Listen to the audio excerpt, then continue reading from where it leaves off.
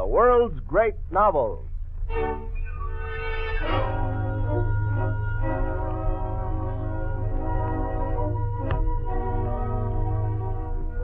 The National Broadcasting Company presents the first of 3 episodes in its dramatization of Stephen's great story of David Balfour, Kidnapped, another of its series of books that live, the world's great novels.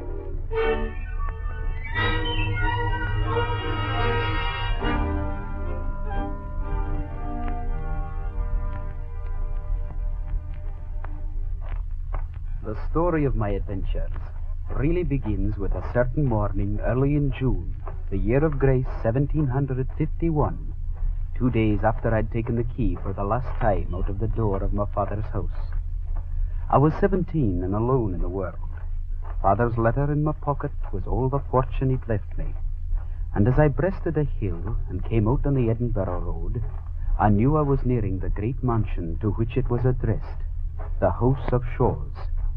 Father had written on the outside, "To the hands of Ebenezer Balfour, Esquire of Shaws, in his House of Shaws, these will be delivered by my son David Balfour." Ebenezer's name was new to me, and yet it sounded like a great name. And Balfour was our name. We'd always been poor country folk, and now the pride of life filled my brain at the thought of the fine future before me. Good day to you. Do you know the House of Shaws? Aye. What for? It's a great house. Doubtless. 'Tis a big house. Aye, and the folks that are in it. Folk? Are you daft? There's nae folk there to call folk. What? Not Mr. Ebenezer? Oh, aye, there's the laird, if it's him you're wanting. What'll be your business money? Oh, I was led to think I'd get a situation. What? Well, money, it's none of my affairs. But if you'll take a word from me, you'll keep clear of the Shaws. Hup! I cannot describe the blow this man dealt to my illusions. I made other inquiries. They all met with accusations against the Laird of Shaws, indistinct ones to be sure, but leaving the wider field to my fancy. The twilight was deepening as I put my usual question to a sour-looking woman. She pointed a bony finger down the hill to what looked like a bulky ruin standing very bare on a green. That is the House of Shaws. Blood built it. Blood stopped the building of it. Blood shall bring it down. See here. I spit upon the ground. Black be its fall. If ye see the laird, tell him this makes the 1219 time Jenny Clouston has called down the curse on him and his house, byre and stable, man, guest and master, wife, miss, or bairn. Black, black be their fall.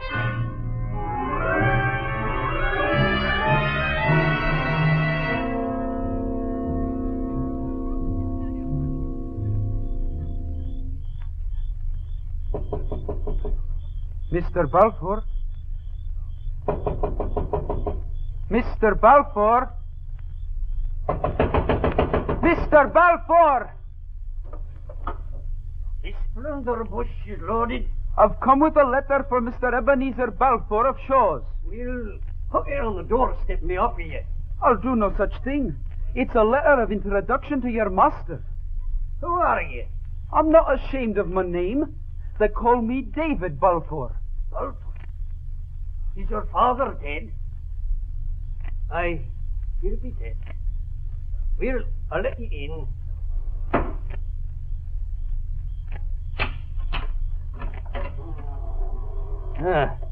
Go into the kitchen, and mind you, touch nothing.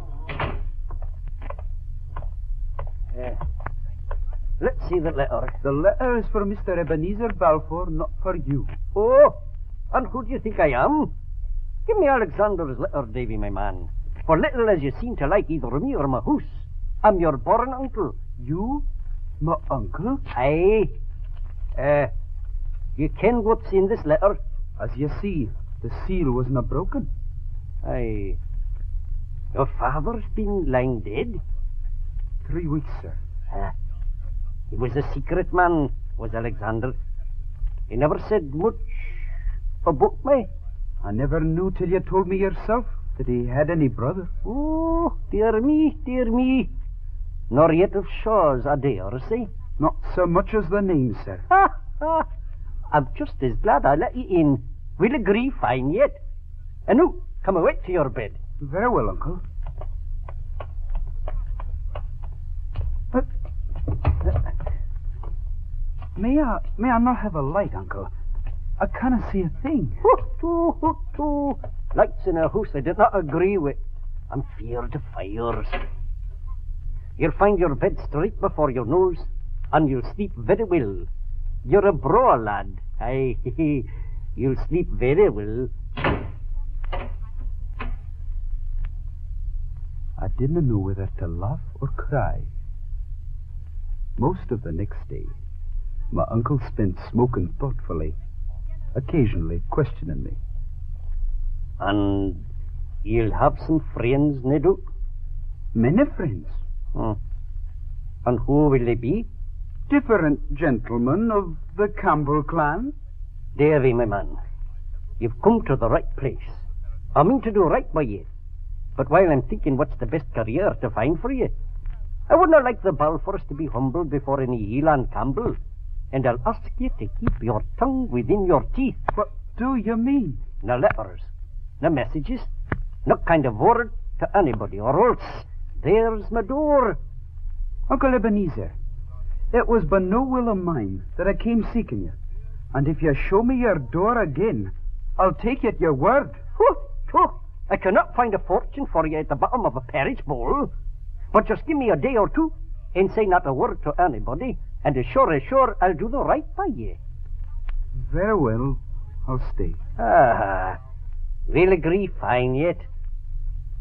Do you know a woman called Janet Clouston? Janet Clouston? She gave me a message for you.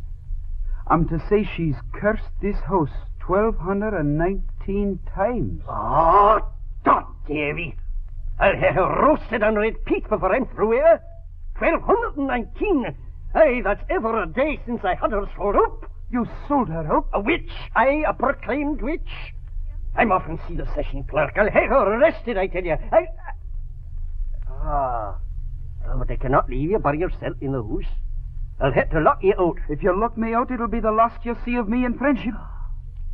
This is no way to win my favor, David. Sir, I was brought up to have a good conceit of myself. If you were all the family I had in the world 10 times over, I wouldn't have buy your liking at such prices. Well, I'll no go.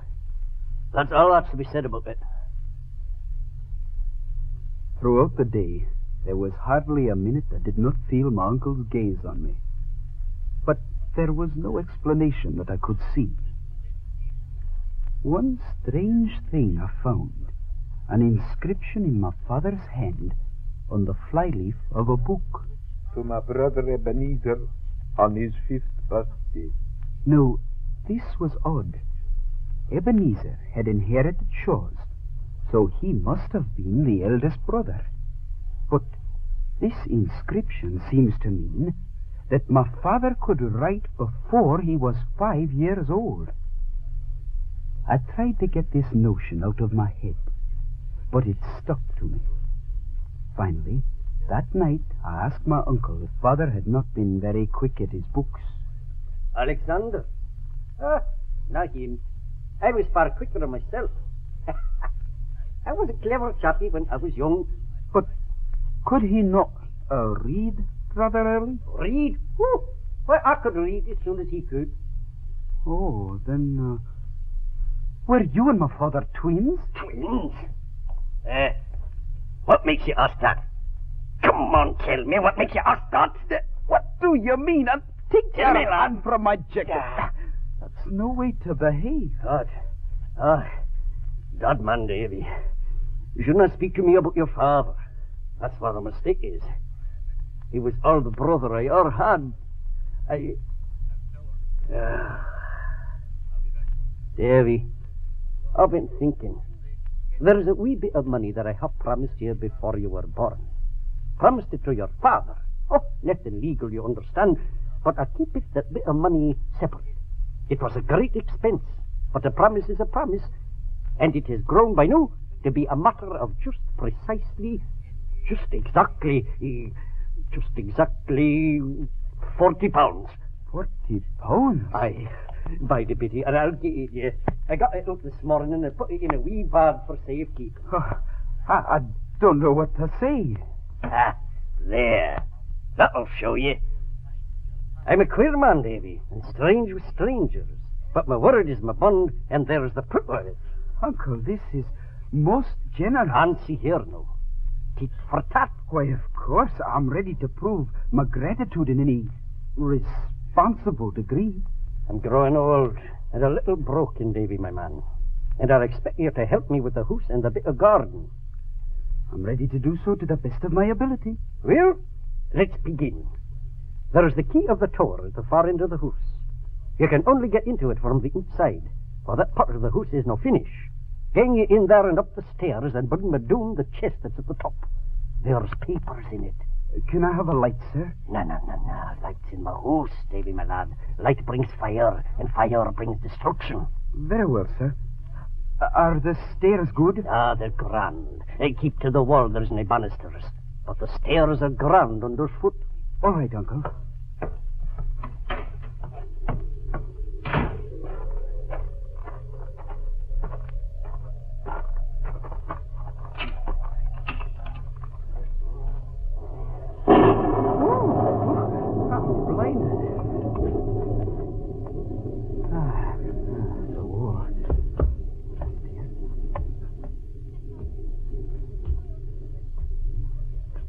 To the wall, he said.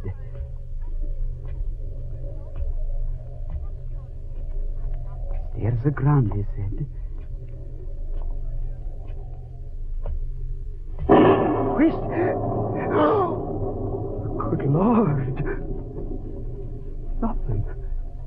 If it weren't for the lightning, I wouldn't have seen. My uncle tried to murder me. The stairs are grand. 40-foot drop in the dark.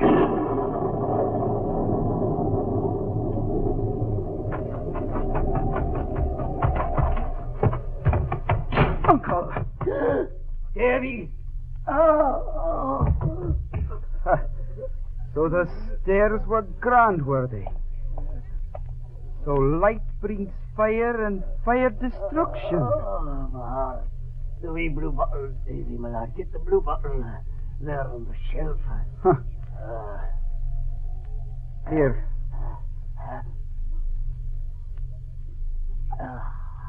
That's a bit better. No, sit up. No, sit. And start telling me why you've lied to me at every word. Why are you afeard that I should leave you? Why do you dislike it to be hinted that you and my father were twins? Why have you given me money to which I've no claim? And last of all, why have you tried to kill me? Answer me. I'll tell you in the morning. I'm too weak now, Davy. Weak? Very well. Come to your room. Come on. I'm going to lock you in.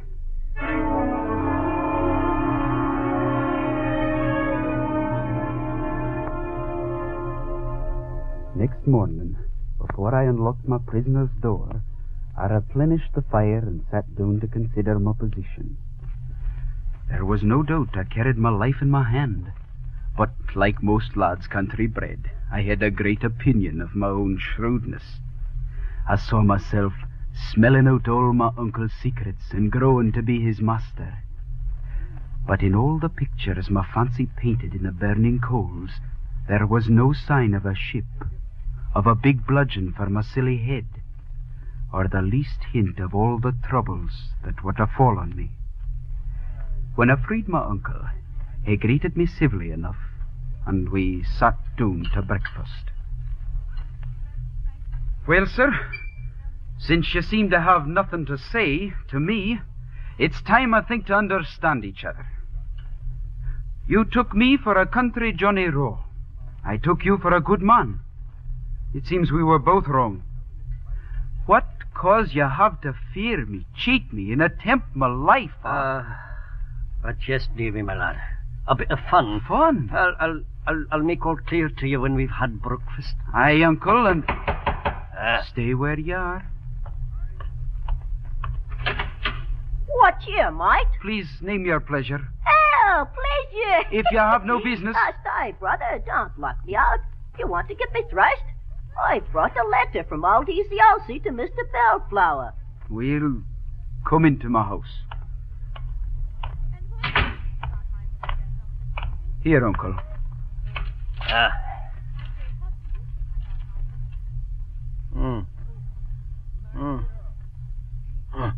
Read that. As you see, I hit a venture with this man, Elias Hoseason, the captain of the Tridenbury Covenant. Now, if you and me, Davy, were to walk over with yon cabin boy, I could see the captain, and we could jog on to the lawyer he mentions there, Mr. Rankeler. You'd be unwilling to believe my naked word, but you'll believe Rankeler. He's agent to half the gentry in these parts. He knew your father. My father, you say? Aye. Very well. Come, Uncle. We'll all three go down to the Queen's Fair. Uncle, you walk ahead. What? Davy, I... Ahead, please, where I can see ye. Will. Lord, lummy. You start to give orders like Easy Elsie himself. He minds for nothing, and no one in heaven or earth. He'll crack on old Sile into the day of judgment, he will. Yes, the skipper's a manly man. As kill you'd soon as look at you.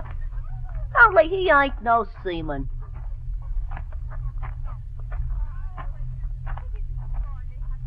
Yes, it's Mr. Shorn navigates the brig. He's the finest seaman in the trade. Only for drink. Well, look at this wound on my leg. Yeah, look. What? Do you take such savage usage at his hands? You're no slave to be so handled. No, and so he'll find. See this knife? Let me see him try. Oh, I'll do for him. No, he won't be the first I've done for. In heaven's name, can you find no reputable life on shore? Yeah, there's worse off than me. There's the 20-pounders. You should see them taken on as soon as we've cleared the river, and they have their drug out of their heads. 20-pounders? Then we takes to the Carolinas. Oh, you mean the criminals sent to be sold as slaves in North America? Yes, criminals. And them what are just trepanned, because someone wants them out of the way. Trepanned? Yes, trepanned. Kidnapped. Well, Davy, my man, here is the tavern where the captain awaits me. And yonder ship is the Covenant. If I'm not mistaken, they're busking her for sea. Aye, there's men aloft are making the sails ready. And she's taking on stores, too. So come along, Davy, my lad. We got to meet Captain Hoseason.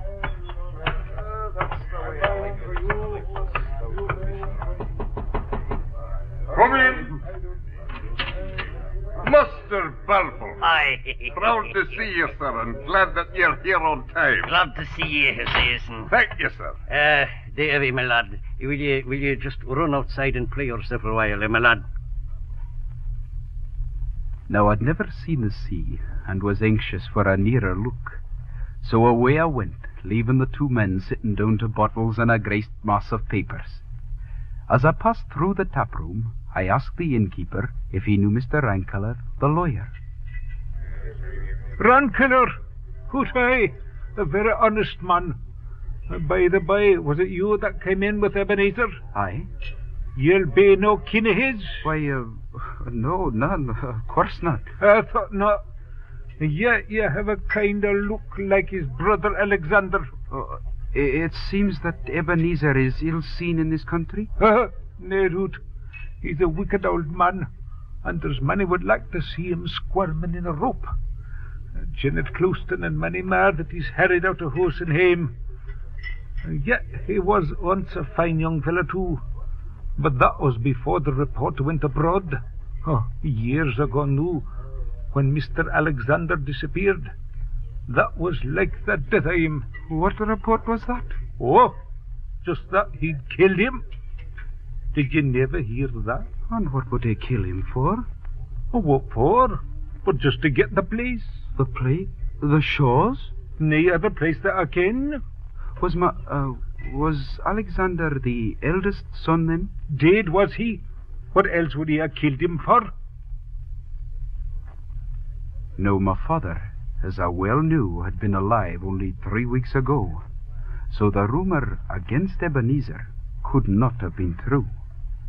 But knowing now that I, and not my uncle, was the true heir, that I, not he, was the real owner of the House of Shaws in its broad lands, I walked out of the inn, half stunned with my good fortune. 1,000 pleasant things were crowding my mind as I walked by the shore. I was examining a piece of seaweed when I heard my uncle call me. As I approached, Captain Hoseason walked towards me. Well, sir, Master Balfour tells me great things of you. And for my own part, I like your looks. Tell you what, lad. You shall come on board my brig for half an hour till the ebb sets and drink a bowl with me. Oh, unfortunately, sir, my uncle and I have an appointment with a lawyer. Aye, he passed me the word of that. But you see, the boat will set you ashore at the Toon Pier, and that's but a penny stone cast from Rankilore's house. Whist! Keep an eye on the old toad. He means mischief. Huh? Aye. Come aboard till I can get a word with you. Come, lad. What can I bring you from the Carolinas? Any friend of Master Balfour's can command.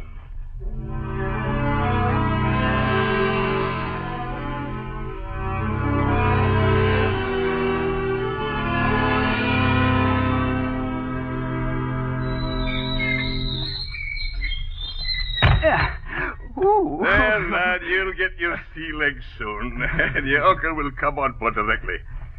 Come, I'll take you forward and show you our figurehead.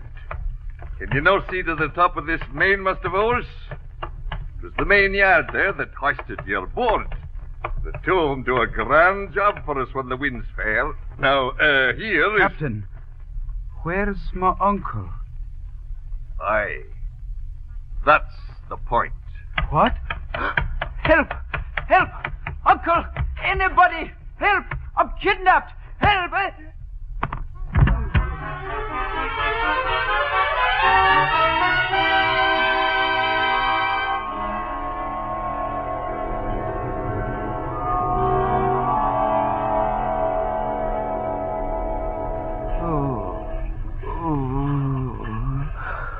Oh, that hurt.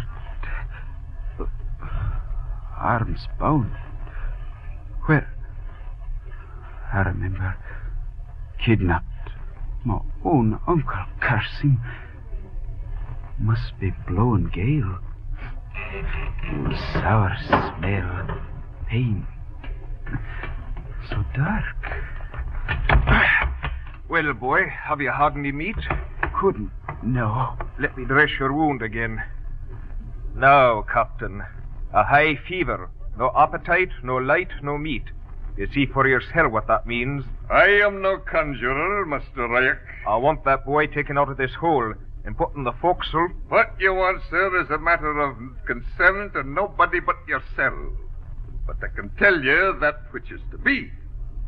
Here he is, here he shall stay. Admitting that you've been paid in a proportion, Captain, I will crave leave humbly to say that I have not paid I am, and none too much, to be the second officer of this old tub, but I was paid for nothing more. If you could hold back your hand from the tin pannikin, I would have no complaint to make of you. Aye.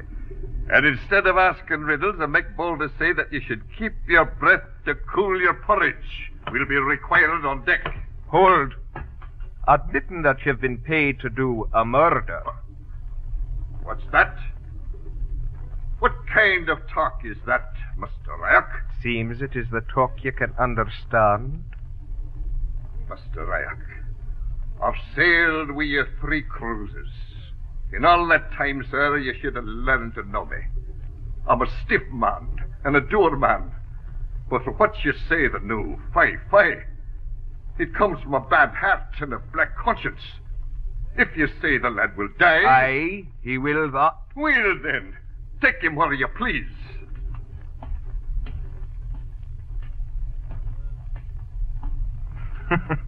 Well. The old man gave in to me for once. Steady now while I cut your bonds. That's better. Steady again while I lift you.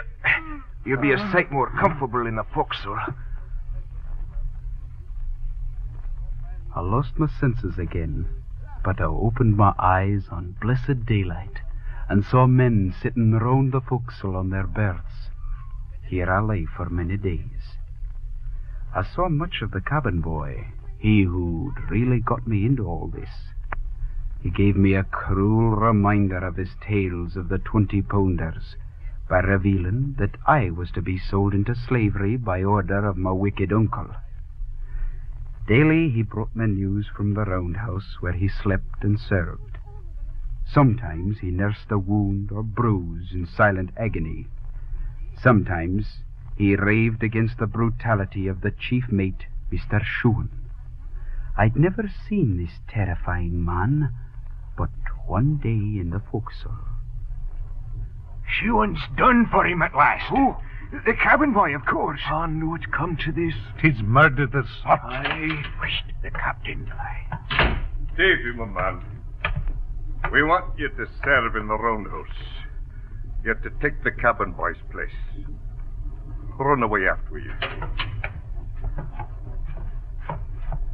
Oh, they're carrying the cabin boy? Run away after, lad. Run away after you. Oh, no. He's dead.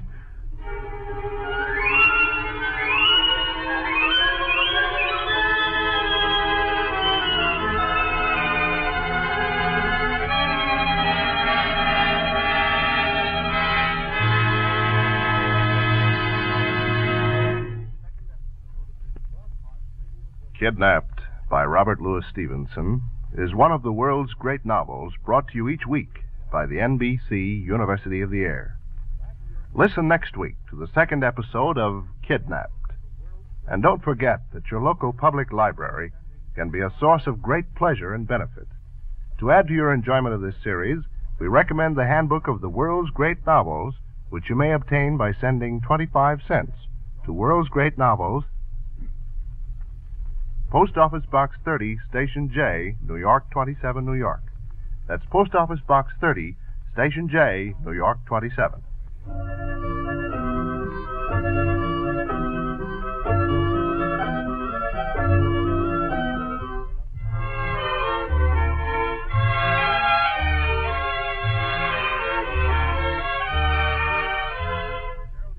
Kidnapped was adapted for radio by Clement Fuller.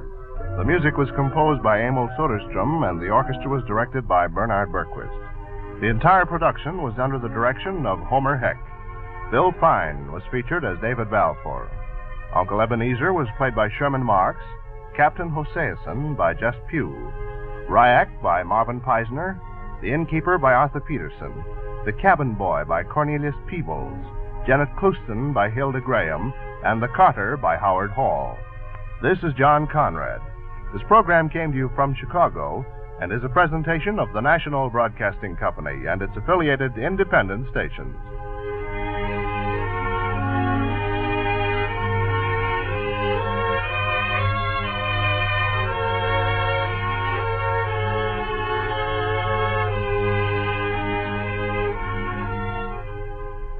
Millions of Europe's children are homeless and hungry. Many are starving. Their daily diets are inadequate to sustain life. American dollars can save their lives. Join the Crusade for Children. 25 well-established private relief agencies have combined their efforts in a single drive to raise $60 million. Send your contribution now to Crusade for Children, New York, New York. This is NBC, the National Broadcasting Company.